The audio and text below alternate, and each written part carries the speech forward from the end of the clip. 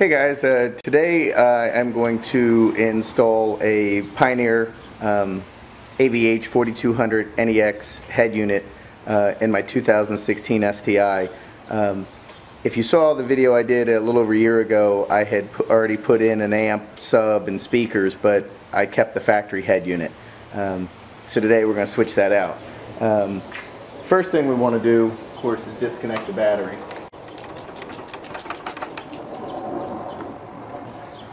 Next, we'll go inside the car and we'll start taking out the head unit. Okay, so the first thing you got to do to take the factory radio out is to pull out this air conditioning vents. I put down some painter's tape and then a little duct tape on top of that to help protect my trim so I don't scuff it up.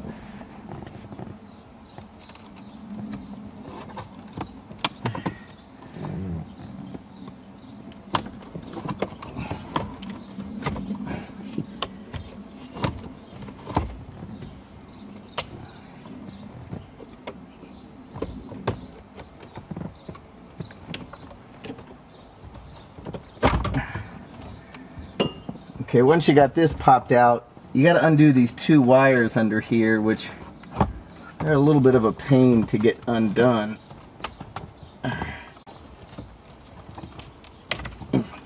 So there's a little piece on the top of them you have to push down to pull them out, but unless you got really small fingers, it's kind of hard to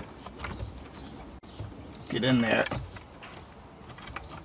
Actually, this one, I'm going to grab some needle nosers. Okay, I got the needle nosers. With these, I'm able to get in and pinch that little clip and pull this one out. You can then pull out the whole vent system. Let me get that out of the way. Next, not sure if you can see them in the camera, but there's two 10mm bolts above the radio.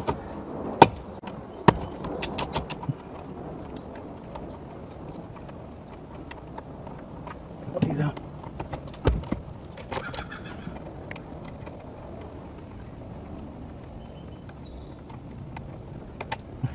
Right. So next I think we have to come in. There's actually screws that hold this radio in. I mean, you think at this point you'd be able to pull it out. You can't. There are screws on either side. So we're going to have to take off some of this dash components over here and take that glove box out here so we can access that. So let me go reposition for that.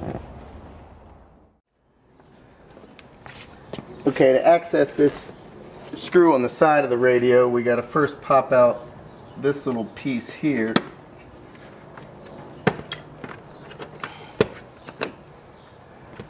And undo the Phillips head screw right here.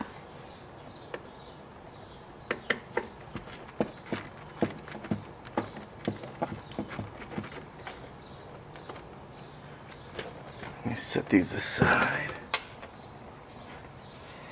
And then we need to pull out, there's some clips here.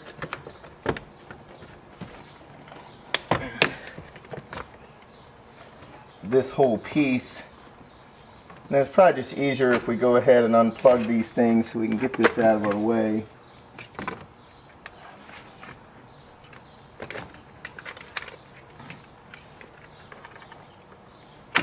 Again, just like the other thing, you got to find the little tab to push in, and then this will slide out.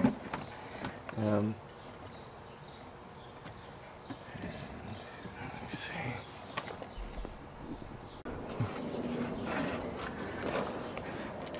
Okay, so there's another Phillips screw down in this corner here we need to undo.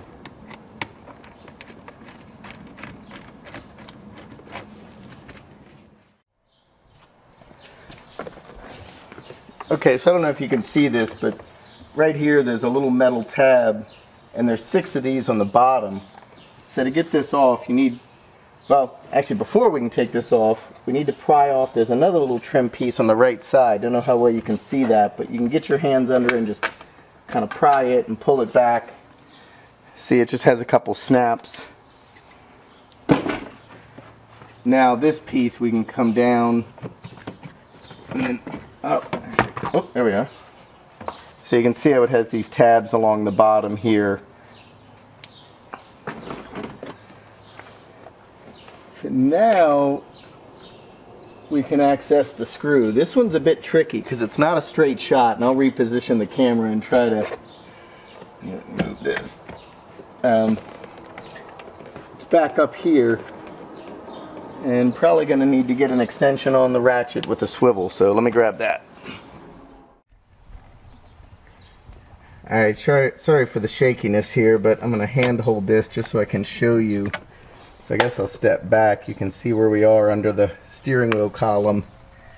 And there's my socket with a swivel. And it's attached to the screw, which I have a little blue tape around, so hopefully you can see that a little better. But that's where it is, so we got to unscrew this, pull that out. Be careful not to drop that screw as you're bringing it out, because it'd be a little bit of a pain to retrieve it. So I'll go ahead and pull this screw out now. Okay, so now on this side we need to pull the glove box out, so bring it down. You just pop this little piece off here and then squeeze the top pieces to drop it down, and then it should slide right out. So set this out of the way. So I don't think I'm going to be able to get it with the camera, but the same kind of 10mm screw is straight back there. You got to really dig your head all the way in here to see it, but it is a straight shot, so I think we can just use our straight socket and get that one out of there. So once I got it way loose, I just used this magnet here to reach in and kind of turn it the last little bit and pull it out. So now let's reposition the camera, and I think we're ready to actually pull that radio out of there. Okay, so now that we got the two screws on either side of the radio pulled out, it's now just held in by clips along with the air conditioning assembly. So we need to pull out this whole thing together.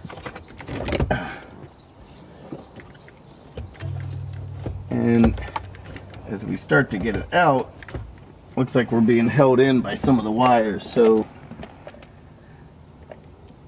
looks like I'm going to have to reach back here and start unplugging.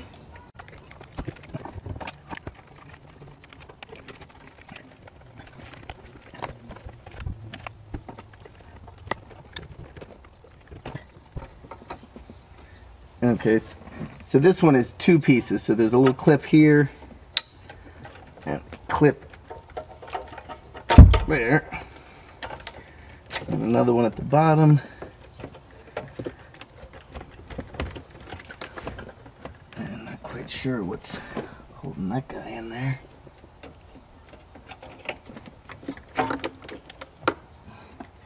And then finally down at the bottom we have the air conditioning control. I think that's it. So we're out. So as you can see, that's what the back of the radio looks like. These two here that were up here had me a little confused because I thought that was all one plug, so I was looking for the clip in the middle, but turns out it's two plugs. So you got a clip here and a clip here you have to push down. The rest of them will all come out pretty easy. And then the air conditioning control at the bottom there. So let me set this aside.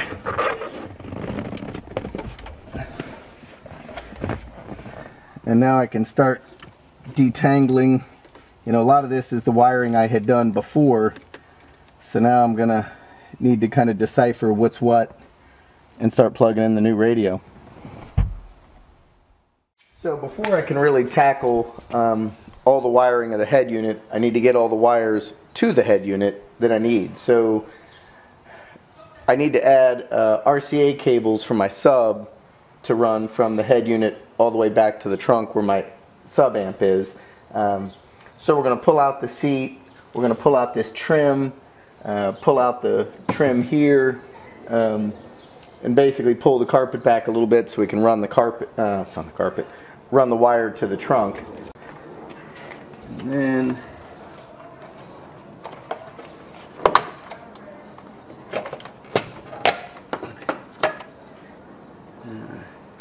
missed one of the panel pieces here, so I need to pull that out.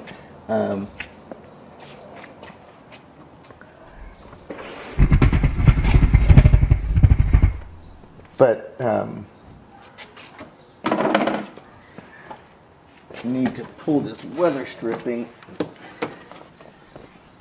back. I need to do it on the other side of this pillar as well, so then we can just kind of pop this piece out. And then basically we're just going to remove the trim on the front the same way. Then I'm going to run the wire back to my sub amp. Okay, so now I'm going to pull up the trim here in the front, and again, it's just snapped into place.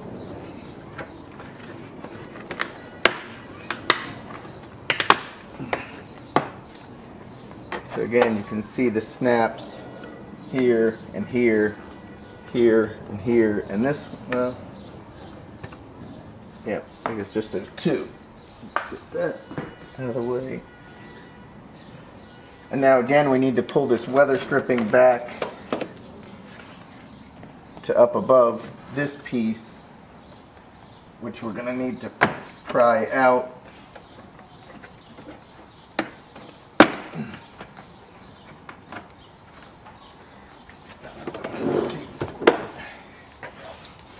Let's try to get the rest of this.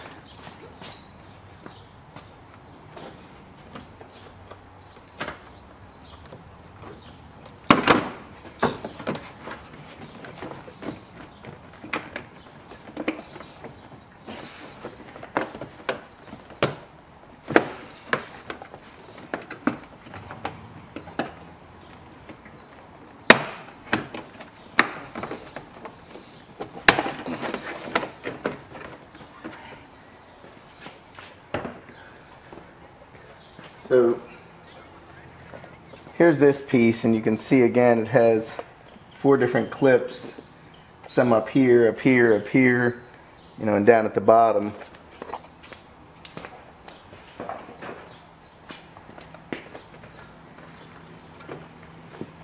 So with all this out, we should now be able to basically pull back, or you got to lift this up, again kind of snapped into place, and pull back and expose the wiring. And you can see the wires that I had run when I originally installed the amp. So basically I need to remove this kick panel here, and then I need to run this wire down and through here. So I'm going to run that wire and then we'll come back. Okay, so I just finished running the RCA wires for the subwoofers, which are these blue wires here, and I just ran them along the wires I had already installed before when I originally installed my amp and speakers. So it's behind the dash there, you know, it tucks under, runs along, you know, under the carpet. And you can see it a little bit better here. You know, so it runs along under the seat, and then it pops up here and plugs into my amplifier there. So got the sub wire hooked up. I have 2 more wires I need to get installed. One is the microphone wire for the hands-free phone, and then the other is running the HDMI cable under that center console to the little box under the armrest. So we'll start working on that now.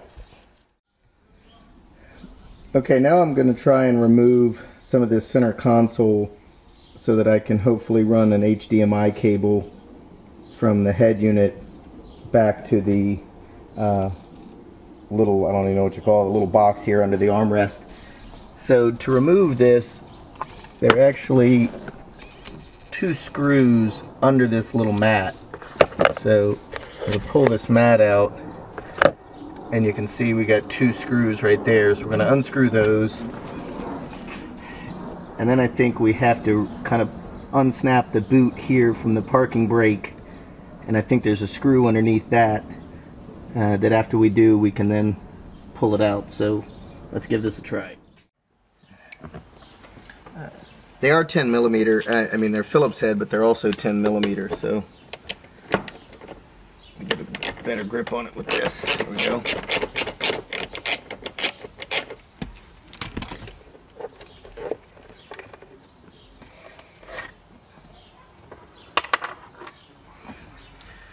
Now, let's see.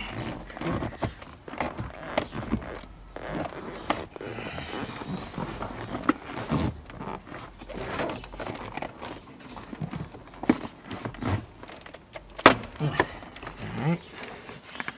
Yeah, so that pops up, and I don't know if you can see it, but right here is the little Phillips head.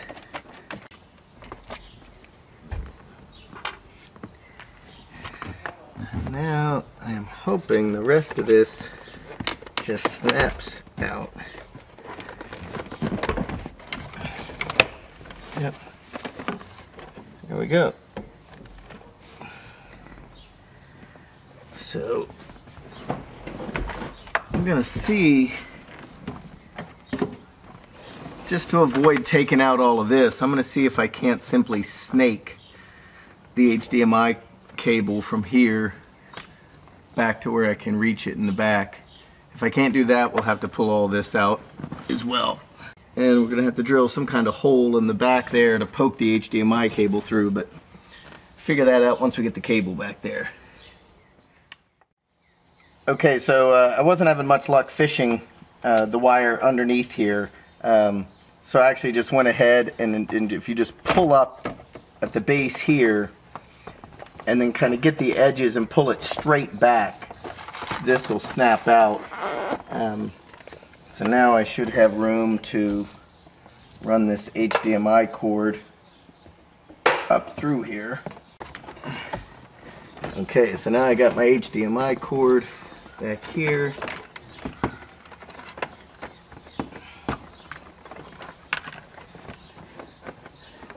So I'm going to zip tie this to keep it out of the way of everything, and then I'm going to figure out a way to put a hole in the back little glove box, whatever you want to call that, under the armrest.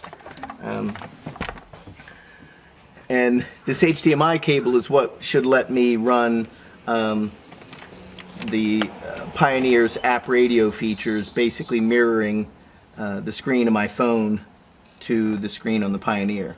So I'll go zip tie that down. Okay, so I was able to run this HDMI cable down under the center console, and then I drilled a little hole. Can't really see the hole in the side there where the HDMI cable comes through. So the goal, and hopefully this is going to work, is the existing stock USB port will also be tapped into the new radio. So I have a little 6-inch cable that runs from that to the Apple here to the Apple HDMI converter. The HDMI runs into that, and then it runs to this little extension cord. So hopefully all of this will tuck away in here, and the only thing sticking out will be this one cable that will allow me to run Waze and other apps on the new Pioneer.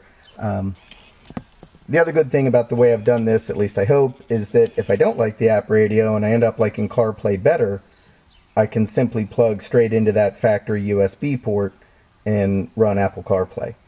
So last thing I got to do is run the mic wire up to the dash, up to the visor, and then hopefully get everything wired up.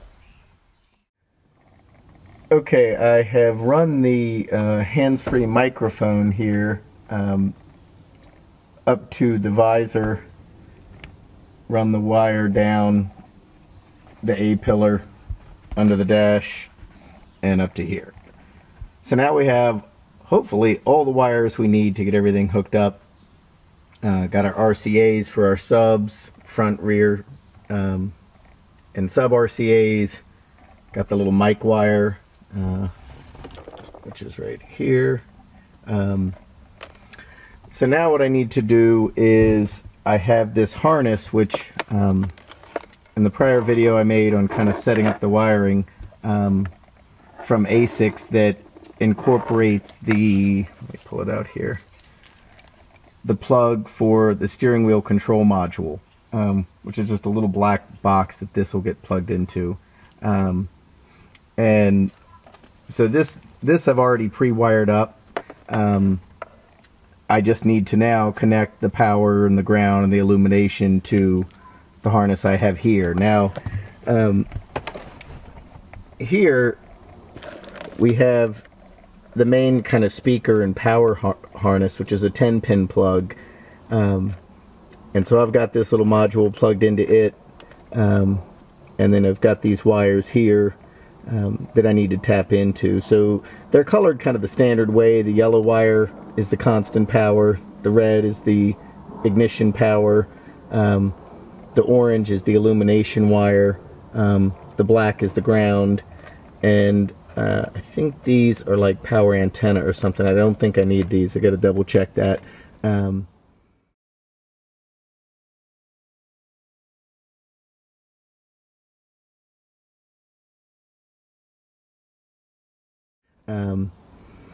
then this is what plugs into the white plug here from the ASICS adapter. This is picking up the rear view camera and the steering wheel controls, and tying it into this little black plug here, which again goes into the ASICS module.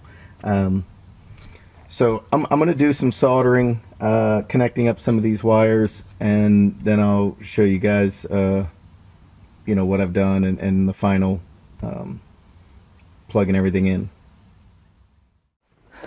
Okay, so I think I have got all the wires soldered up. So I have soldered the illumination wire.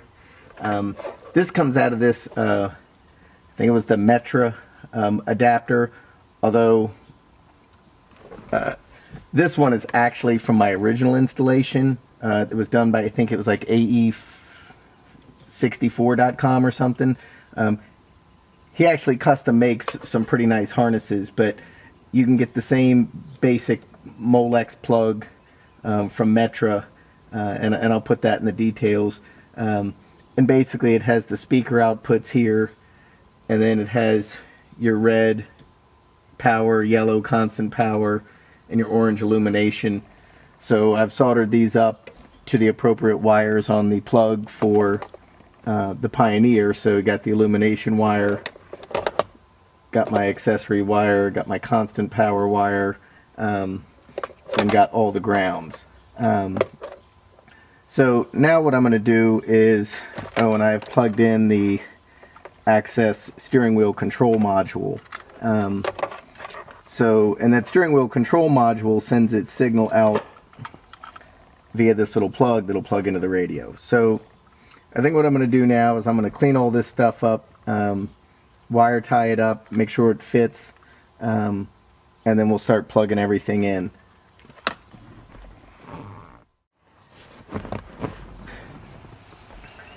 Alright, so I've tidied up the wires as best I can, and I just want to go over a couple other little points you might want to remember.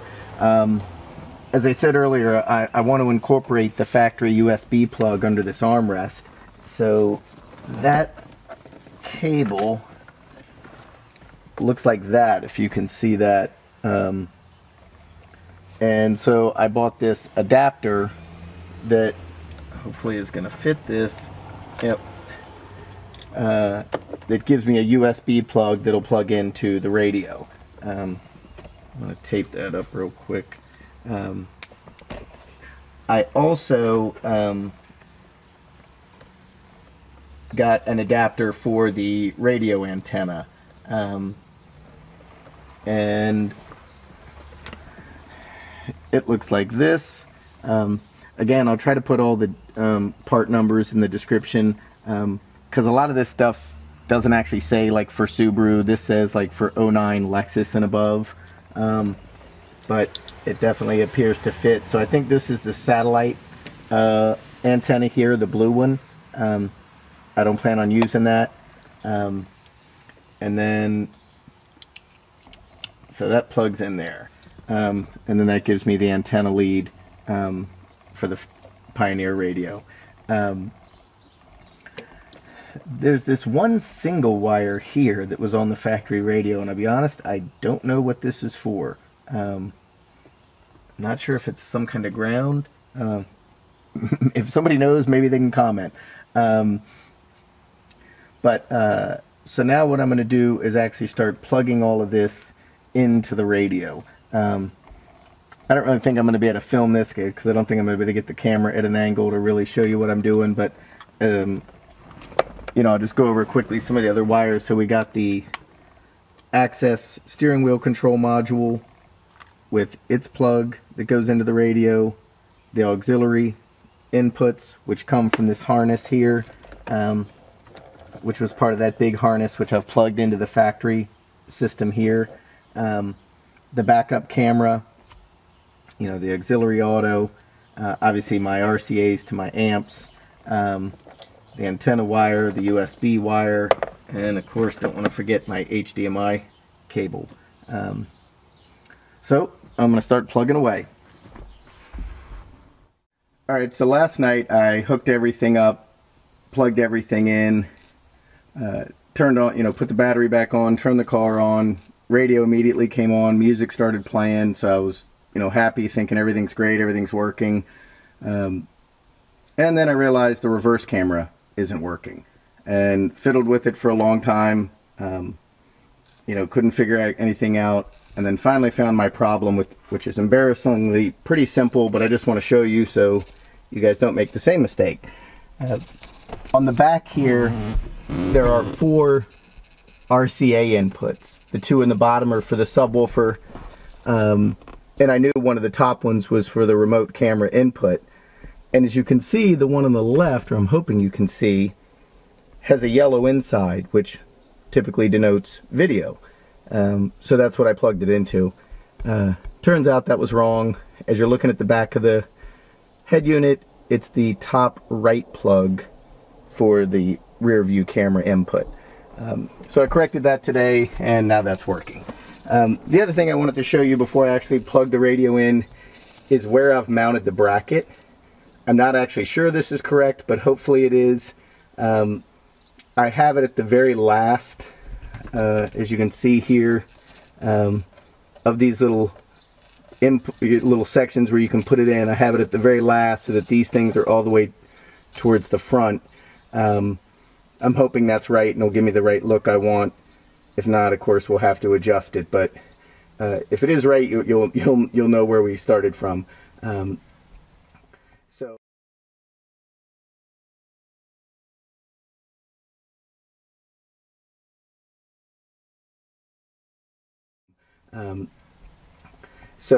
going to go ahead and get this thing all plugged in, and then we'll come back. Alright, so I was able to get all the wires tucked in behind there, get the radio mounted up. I have not yet tried to put on the bezel to see if I have the depth correct, so hopefully that's right. But I did want to show you back in there on the top right. You can see a little piece of metal. That's the original mounting bracket, and there's one on the left side as well, which I kind of pushed out of the way. Those kind of can easily pinch your wires and are kind of sharp, so you just really need to make sure that none of the wires are getting pinched back there when you put it in. The other thing I wanted to show you is the Axxess steering wheel control module. When I plugged everything in, it's supposed to auto-detect the steering wheel controls and automatically program itself. bunch of videos I've watched with older WRXs and other cars, everyone's like, yeah, you plug it in, it auto detects. I don't know if it's just me, but I think on the 2016s and newer, and in talking to tech support there, it doesn't seem to always auto detect. So you do have to go through a manual process. It's not that big of a deal. You do need their instructions, and it kind of walks you through, and it shows you for each button.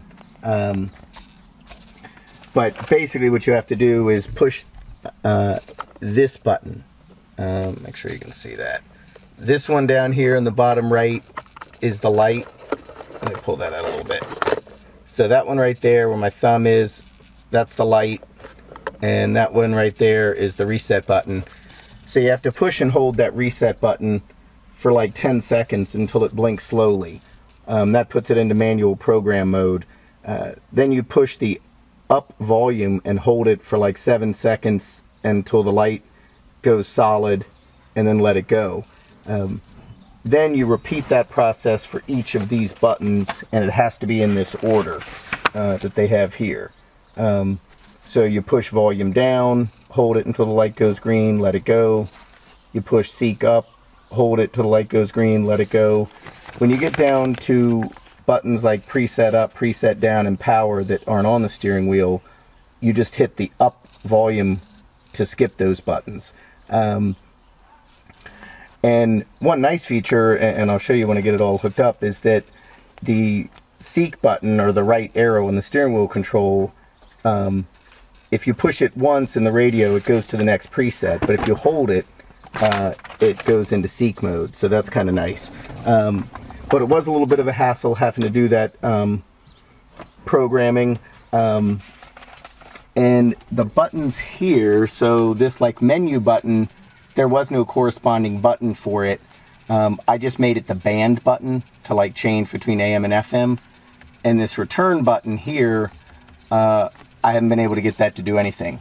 But all the other buttons work, the on hook, off hook, the speak to, you know, talk, the source, the mute button, and I'll show you this again when I have it up as well. It's kind of annoying is that it doesn't actually shut the volume off, it only reduces it a little bit. And even though the Pioneer does have a setting to let you change the mute function to complete shut off, that only applies to the button right here on the actual stereo and doesn't actually work with the steering wheel controls. It still only reduces the volume, doesn't shut it off. But let me get it fully set up, and then we'll go over some of the functions. So I had the radio all plugged in, thought everything was working, but the mute button for the steering wheel control was not working. So I called tech support. They said the issue is that the resistance used for that button is super low, and so their processor can't read it without a really clean ground with almost no resistance. So what they said to do is, out of this 28-pin Molex, pin number 23, which is right here coming out there, this ground wire, on the coming in from the factory is this yellow wire. Now I just cut this wire here, and they said by bypassing all of these different connections will improve the resistance. So I have a ground wire right here that I mounted straight to the chassis. So I'm going to connect this wire to this yellow wire, and then to the two ground wires going into the Axxess controller. According to them, this skips all these other little connections which are built in, thereby reducing resistance. So hopefully it'll be able to read the very low resistance of that mute switch, and hopefully this will work. So I'm going to give it a try.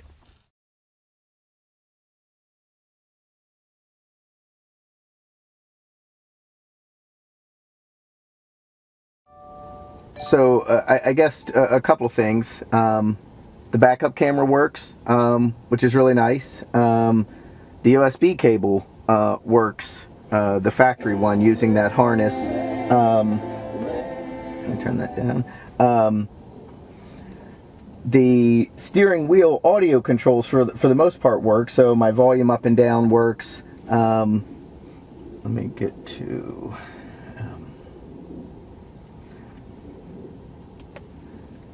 So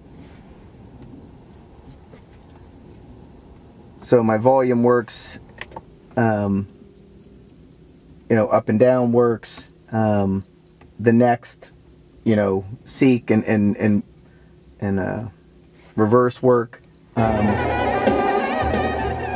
And what I really like is the speak to talk button works. So if I click that, Siri call H&H. It calling H&H company main. You know, it works really well, very quick, and that. So that feature works really well, and the hang up and, you know, on hook and off hook button works. The source button works. You know, lets me switch to the different sources on the radio. So I'm hitting the source button right now, switching to HD radio. And like I said, the next and forward buttons work. And what's nice is when I tap them once, like right now it's on preset 1, if I hit the forward button, it goes to preset 2. But if I hold it, it actually goes to seek mode.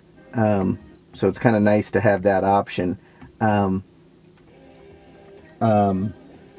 The menu button up on the top of the steering wheel control didn't really have a corresponding control, so I just mapped it to be the main, I'm sorry, the band button. So when I hit it, it switches to FM2, FM3, and then to AM. The return button, I tried to map it to the play enter button, but it doesn't seem to actually do anything. So overall, the steering wheel controls work. I'm a little bummed about the mute button not working, although it did work a little bit and then it didn't, so maybe I'll figure that out at some point. And haven't had a chance to fiddle around too much with the radio and fully set everything up, but you know, it definitely sounds good.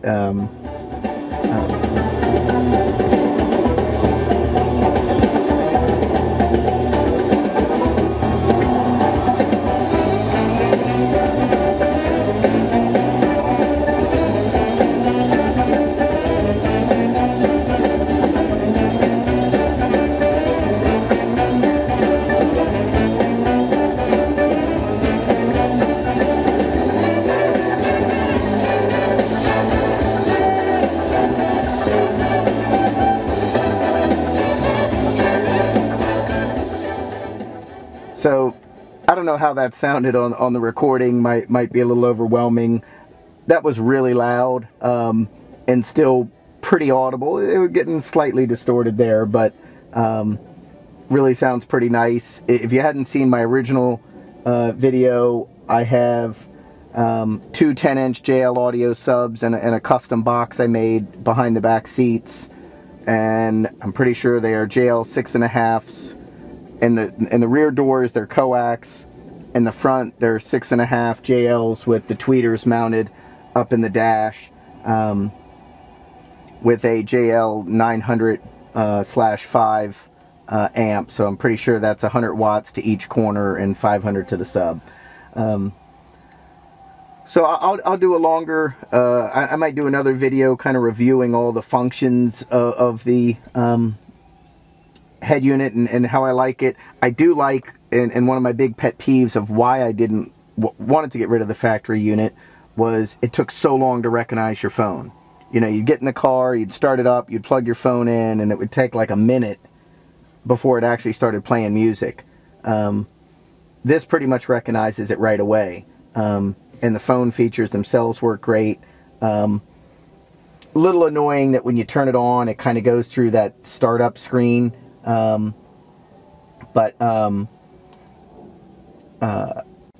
And also a little, the app radio feature, it works functionally, like with the HDMI cable I ran. And I haven't fiddled with it too much, but little I have fiddled, wasn't too excited about it. It looks like it's literally just mirroring your screen. It's not giving you the full controls and this kind of thing. But you know, the CarPlay for what it does is really nice. You know, you can check the emails, messages. You can use iHeartRadio and some other apps. But, you know, again, my pet peeve here is the maps are their maps, not Waze like I'd like. So, anyway, I hope you guys really like this. Actually, you know what I'm going to hop out and I'll show you, just in case you hadn't seen the other one, just what the subs look like. So let me do that real quick. Okay, so now we're going to take a look at the subs. So, let me drop down both of these. Hold on. So you see I got two subs. Now I don't have it in right now. I'll slide it in and show it to you. I have a panel that goes above the amp and the capacitor, and I kind of use that as a little storage space in my trunk. So I'll show you how it looks from the trunk side.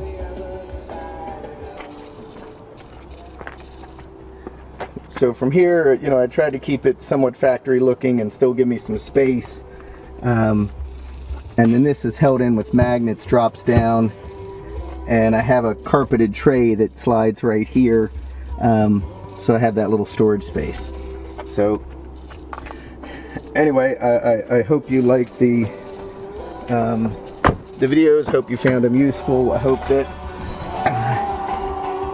that you're able, you know, if anyone else is going to do an install like this, hopefully you grabbed some info that might help. Like I said, overall, I'm really happy with it. I like the, I'll show you the backup camera. Okay, here we go. That's the backup camera. I haven't fully aligned these little guides. Parking guides are adjustable. I haven't finished aligning those. But, you know, it automatically does it when you go into reverse. You know, it comes on. So I like how, you know, to be able to retain that and have that work. So again, hope you guys liked the video. And if you didn't, just remember, you didn't pay for it and I wasn't paid to do it. Thanks.